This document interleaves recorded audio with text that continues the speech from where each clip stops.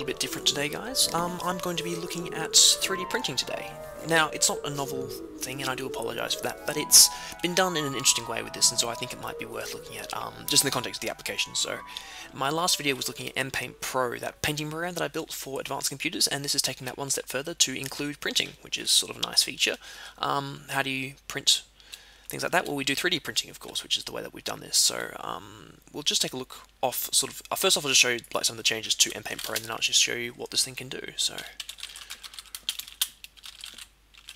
this is no different than how it was beforehand.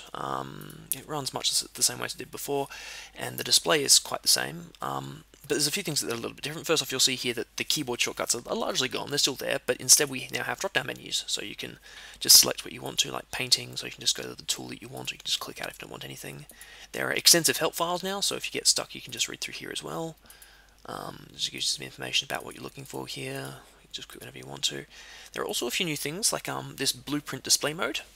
So this is new right off the cap, and I mean the idea of this here is just because it's difficult to see sometimes where everything is and how far things are apart. So this just gives you a nice grid that you can look at, and it uses that to sort of roughly tell how far away things are and use that for general blueprinting stuff. So that's a nice little feature of the ones that are there. So we've just got a simple blueprint here for a house, and this is based on the villager huts we have here. These villagers are getting a bit overly prolific, so I might have to cull their population at some point. Anyway, but you can see here that we've got this sort of nice house like this. It's fairly simple in design, and you can see we've just recreated that in NPaintPro. So that's the ground floor, of course, and then you have the walls outside of it, the windows, and then the top floor and the area there. Now, I actually think that I've made a mistake in this blueprint, because I think, yes, there should actually be a hole there.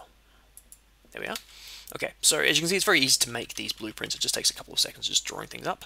I'll just quickly save that. There we are. Now, when you're ready and you want to start printing, you just go to the print. So we go File, Print. It'll just find printers, and we come to this display here. Now, I've got two printers hooked up. One is here, and one is over here. So both of them are there ready to go, so we just select which one we want to. This one, for example, is called House 1, and that one's called House 2, I think. So you can just click on the one that you're looking for, and you can choose it. So you're going to go House 1, which is just the easiest one here as well. The colours here now represent slots in the Turtle's inventory. So you can see, for example, white represents slot 1, which is that slot there, and orange is slot 2, pink is slot 3, and so on and so forth like that. Now, when you start a printing job, you want to know how much stuff needs to go into the slot, so you just hit this button, this thing here, and that'll change to count, and you can now see. So, for example, I need 61 bits of yellow, which in this case is just sandstone. 31 is of the cut sandstone. We've got some brown here, which I think is the yeah, that'll be the fencing, the top there, and 3 for glass. So we can just quickly do that now. So we'll just dig out those supplies. So sandstone, cut. We'll just get lots, but we're doing this in creative, so it's just nice and easy. Glass panes, and I think it was fencing. There we are. Right, very easy. So now you just put them in the right slots. So, excuse me. That's that slot there. That's slot 5 and 4 respectively. So, I think brown slot 13 from memory. It is cool. And now we'll actually just turn on the printer and see what happens. Now, the printing has two actual displays. First off, the printer, you can see he's often doing his little thing there as well, so you can actually just watch him as he prints.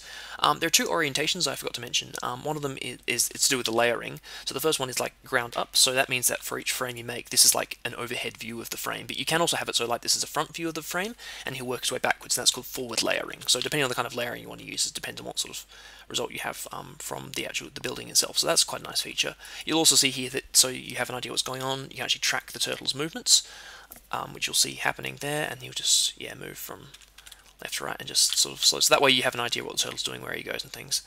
As you can tell, there is a limitation to his inventory, and you'll hit that. This building I think comes just under, but there will be buildings where you have to reload it several times, and in that instance the computer will just stop you, say, I'm sorry, but you're out of materials. In fact, we can actually test that, so we'll just steal that chiseled stone there, so when he needs it next. There we are. Yeah, it'll just give you a little message telling you to exhaust that. You keep clicking, it won't do anything, so you just have to put in the resource for slots 2 and then go, and off he goes again. So nice little interface there as well. Now, as you may be able to recognize, there are some fairly serious limitations with this implementation of the application, and they're very hard to get around, so there are limitations, significant limitations to the sorts of things that you can build. First off, you'll see I haven't used stairs, where these buildings have used stairs. I haven't used doors or ladders either. Now the reason for that, as you can see, is that the turtle will just go through in a methodical sort of sweep, building parts of the building by building. And there's no information for orientation. Now stairs do have an orientation. If you build them upwards, the stairs will be upside down, otherwise it'll be straight ways up. And also depending on what direction you're facing is what direction the stairs will come out as well. So that's a serious consideration that is just too hard to program into NPaintPro without changing the file format, which I'm just not prepared to do at this point. So unless there's significant demand for it, that's a feature that's not going to be implemented. However, we can, like I say, because it's while the printer's doing, you can just very quickly mock up the stairs and the door and the ladders yourself. So, easy enough to do. Redstone it is.